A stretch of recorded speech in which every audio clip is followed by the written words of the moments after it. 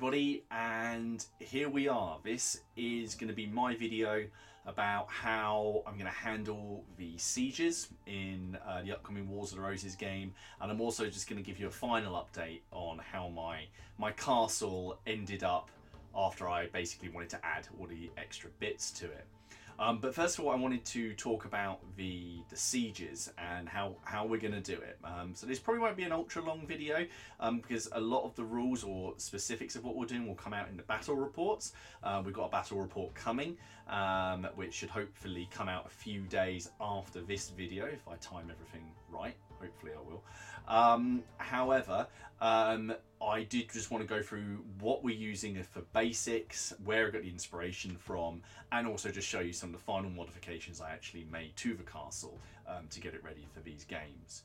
So I was chatting with Dom from the channel Boots on the Table, which you should definitely go and check out if you haven't before. It's well worth a look, and Dom puts up great content, and he does some Wars of the Roses stuff. In fact, he does everything. He does absolutely everything, so definitely go over there and check him out if you don't already, but I imagine a lot of you already do. Anyway, I was talking to Dom about the idea I wanted to do for sieges, and he mentioned that he had a source book for Warhammer Ancient Battles for sieges and warfare, and he'd send it to me so I could have a look at it. And I didn't really think much more of it. I said, oh, you know, that would be great. Please, yeah, I'll have a look at it. You know, always happy to have a look at books, but I hadn't really I hadn't ever seen this source book before. And then it arrived, and this is the book. I hasten to say that he's only lent me this, and I understand why. He's only lent it to me. He's not giving it to me. So this is Siege and Conquest for Warhammer Historicals. It came out in 2007, I believe. Yep, 2007. And in this, it basically gave you the ways to recreate a siege using the Warhammer historical rules. However, this book has swiftly become what I think is possibly the best source book or expansion that I've ever read for a historical game. And I don't say that lightly. Even though this is for a completely different system than what I'm using, because I'm using Hail Caesar, the ideas and the structure and everything that's in here was fantastic. So yeah, I basically just wanted to share this with you, show you this, and then I could probably send it back to Dom. So anyway, let's have a look at it. Okay, so here we are, Siege and Conquest. Now, when I had sort of got this, I wasn't too sure what to expect, really. As you'd expect with any decent supplement book, it's got a good history section dealing with various ages. Now, this book covers everything from ancients, so Egyptians, Romans, Greeks, all the way up to sort of late medieval sieges, and it even does get into some bits past that. So you get a good section on history. You also get a good section on different siege equipment that was used. Now, obviously, there are profiles in here for the old Warhammer historicals. So those of you who are used to that system, melee, movement, weapon skill, ballistic skill, strength, toughness, wounds, it brings back fond memories. But it does give rules in here for things and ways you can use them. For example, mantlets, which we're going to use in our games. And it just has a rule in here that basically says troops carrying mantlets may not march, charge, or move or fire. However, they can be deployed closer to the enemy, so the mantlets have allowed them to sneak up to the walls. So, for example, that's something that we're going to be drawing on. There's rules for ladders and grappling hooks. So I basically read this beginning to end, and it's the first time I've done that with a source book, especially considering I don't actually own Warhammer Historicals or play it, and played it a long time ago, but not anymore. And this truly is fantastic. There's lots of nice artwork in here to give you ideas, just to get the creative juices flowing, as it were. And it even deals with fighting within settlements. Anyway, this isn't going to be an in-depth review of this book. All I can say is if you do see this book and it's going cheap on eBay, or even if it's not going cheap, if you bought this, it's a very, very worthy addition to any collection, and the ideas in it can be used. I think that's actually the Perrys. I'm pretty sure I've seen that in some of their recent games, and they've just done it up a little bit. Anyway, the bit that I wanted to share with everybody was the section on siege scenarios. And this is the key thing as to how I've been trying to plan my siege games and how we were going to do them, because as tempting as it is to just run a game where I'm trying to get over the walls or defend the walls, it doesn't really capture the essence of what the siege was. Now, the scenarios they've got in here, they have a whole range of them, and what you can do with these, and they indeed suggest in here, is link them together to basically create a mini campaign, a siege mini campaign. So, for example, in here they've got a scenario called The Messenger. The besieged force is sending for help. Now, I'll come on to it, but we're actually going to be using that as our first scenario. And then there's other things in here like Relief Force and Traitor, and we'll have a look at those in a second. This book lays out small scenarios to play to indicate the passage of time in an ongoing siege and events that might occur. Obviously, there are rules in here for assaulting the castle, which is what you want to do, but those assaults wouldn't happen all the time, and there's stuff going on the inside. Otherwise, it could be quite a boring game. Scenarios are well laid out with deployment maps and ideas for forces, just to keep things even, because obviously the people who are in the castle are probably going to have an easier time of it. But there's also rules in here if you're doing things as a campaign. So campaign notes. So for example, on this one here called Sortie, this scenario is initiated by the defender. Losing the scenario will generally be a setback for either side. For the attacker, the destruction of siege engines will mean others will have to be built, taking longer time for more relief forces to arrive. And then, so you can link things together. After the scenarios, there's actually a whole section on running this as a full campaign, and there's even rules for food, for water, for disease, what happens if a general dies, what about treachery, and then there's a good example at the end of a few other scenarios, such as the raid on Constantinople, and a few other little ones just to keep things going, like an ambush. So what my opponent and I have decided to do, and my opponent, of course, is Robin, if you've been watching our scenarios, is we're going to be using these siege scenarios, but in a sort of a family tree form. So we're going to play one initial scenario, and we've chosen the Messenger. So the besieged troops, which in this case is going to be Robin as the Duke of Suffolk. I'm basically attacking him because he's holding John Neville hostage within his castle in Suffolk, in Wingfield actually, and my men are attacking. They're trying to get him back. So the defenders of the castle have seen the men coming, and they're going to try and send out a messenger.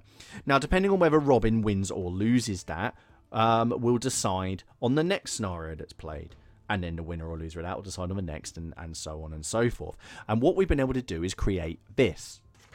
Now, you won't be able to see this one very well, so I'll put a picture on the screen. So as you can see, the first scenario we're going to play is the Messenger. Then, if the defender loses, we will play the Rapid Assault, as my men will be able to assault the walls. The messengers haven't been able to go and get help. If he wins, then a sortie will be organised from the castle as the siege lines have been drawn up. If he then loses that, then maybe a traitor in the walls is going to do something. You can see here from the red triangles, these are points at which we decided the castle can be taken, and the green points are where the siege is abandoned or lifted. So this does mean that the siege could be over in as little as 2 games. You arrive, the besieged player doesn't have time to put everything together, and that's it. You just take control of the castle. If, however, they manage to maybe get some messengers out, or sally out and destroy supplies or cannons, then it can go on and on. So this could be over in 2 games. It could take 5 games. And that's really what we wanted to do, is get that passage of time. Now, one of the key things about this is, of course, that the table will remain the same between every battle. And hopefully you'll see those siege lines starting to form. For things like loss of troops, we're basically going to be saying for the besieged side, if they fully rout and lose a selection of troops, then either that unit is lost to them in the next game, or maybe the unit is there but it can only deploy one size smaller, so a standard unit can only be deployed as a small unit. The rules for assaulting the walls, we're basically just going to take straight out of here, because you can see here that fortifications have a toughness and a set of damage points. We're just going to alter those slightly for hail Hail Caesar. But in between each battle, there will have been cannon fire on the walls. There would have been attacks, maybe some mining attempts. So between each game, as the siege goes on, we need to roll. Maybe the walls are becoming damaged. Maybe the defenders are getting diseased in their castle. We will roll for all of these. However, this is all going to be a bit of a test for us as well. And if this works out well, then I'll be adding sort of what we've done to the house rule document when I put out the next update. So that's my very sort of quick fire through of Siege and Conquest. As I said, brilliant book, and if you can get hold of it, then that'd be brilliant. So thanks very much to Dom for lending me that. It's going to come in very handy in the upcoming battles. So where are we with the castle? Well, I did make a few modifications. Now, my original plan was to film tutorials, or rather guides on what I was doing, but I decided that that wasn't really worth it, because I really think that people can come up with ideas and do things on their own. But I figured that what I can do is at least round everything up. So one of the first things that I did was I purchased the Perry Miniatures medieval cottage, the plastic one, which is this one here. Now, I've actually done a painting guide on this, but this one I cut in half. Now, I did that so these could be used as lean-tos against the walls, and I think they work really, really well. Now, there were thatch buildings within castles. In fact, there's a record, I believe it's actually under Henry VI, actually signing off on thatchers going back to, I want to say, Carnarvon Castle, and we actually have a record of how much thatch was being used.